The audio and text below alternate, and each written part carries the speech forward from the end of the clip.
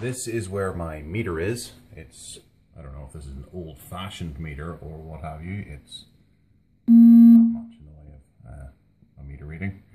Then down here we have the 4 cables coming out the bottom. The live is on the far right. So we have attached the connector on there. If we follow this down through my dirty cabinet, we go to here. Okay. And this is obviously the energy transmitting module. And that just sits there beside my fuse box. I have a couple, just to be complicated.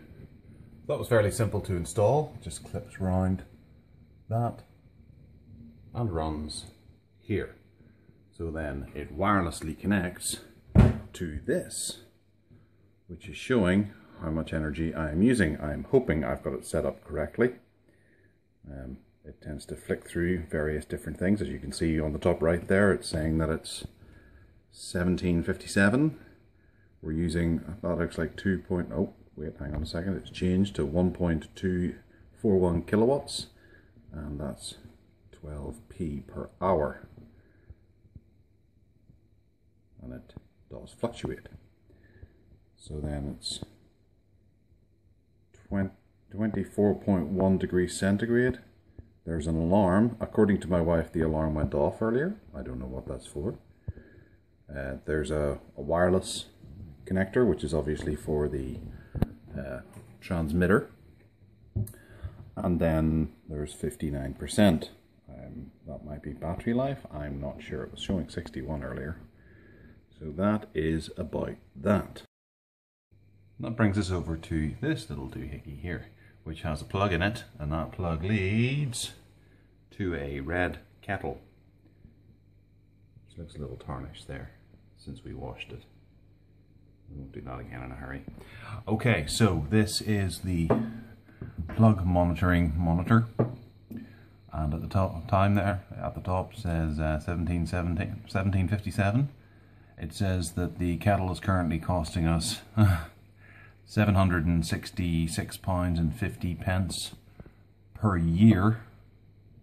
It's quite difficult picking that up. The light here isn't great.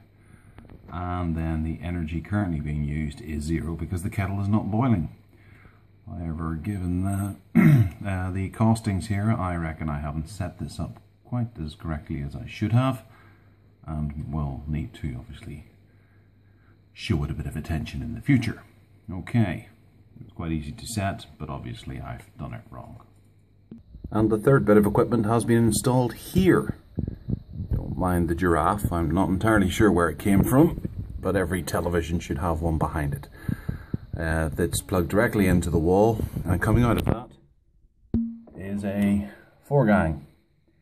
The plug beside that's a network home hub, or home plug device. So in that 4-gang is a skybox. We have a DVD player, a Samsung TV, mind the little grubby fingerprints, that'll be my little junior child, and Google TV box, which is incredibly dusty. I should have cleaned this before starting this video.